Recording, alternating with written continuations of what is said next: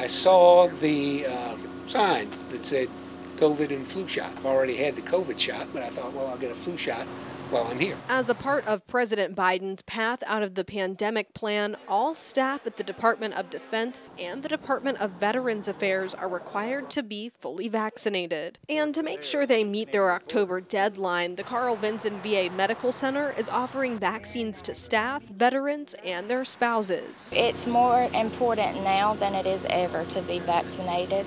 Vaccination is a form of prevention, such as wearing your mask, washing your hands, social distancing.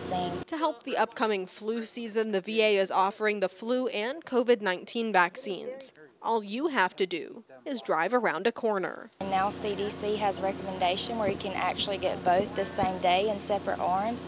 So I think that it's much more convenient, safe during a pandemic. Veteran Steve Noonan says he went to do his part by getting the flu shot.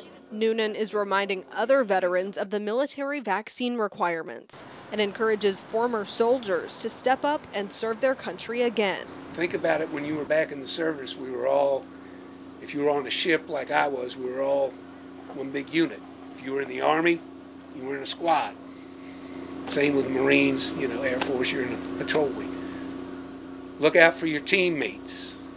Get a shot so that you don't get sick and you don't make other people sick. The drive-through clinic is open Monday through Friday from 7 a.m. until 5:30 p.m. In Dublin, Peyton Lewis, 41 NBC News.